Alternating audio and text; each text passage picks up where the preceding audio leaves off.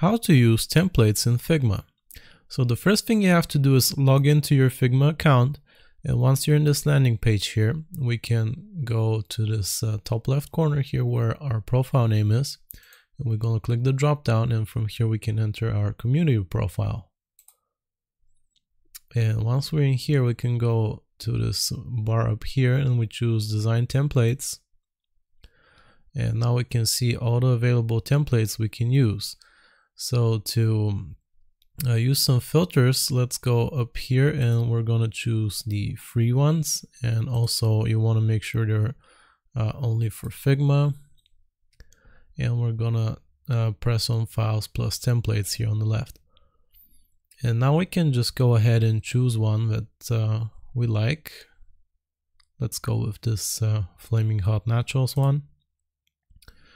This will open here. You can see a preview of what it's going to look like. More info about the creator, more of their projects. And once we like that, we can just open it in Figma. And once we click that, it will open in a new tab. So once it's done downloading, I'm going to show you the next step. Okay, almost there. All right. So this is going to be our file here. And in order to use this template ourselves, we have to go up here where the name of the template is, and we click this down arrow here for the drop down. And now we click on duplicate.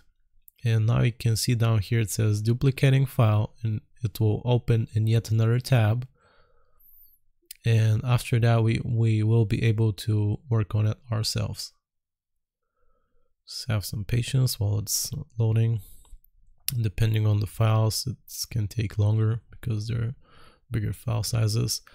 And here we go. For example, now if I want to make some changes, I can just go in here and select this bag of flaming hot nachos, and I can move it around if I want. I can change the flavors here, the spices.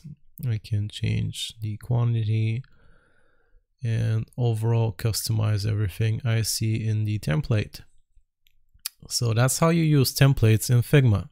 I hope this was useful. Remember to like and sub, and I'll see you next time.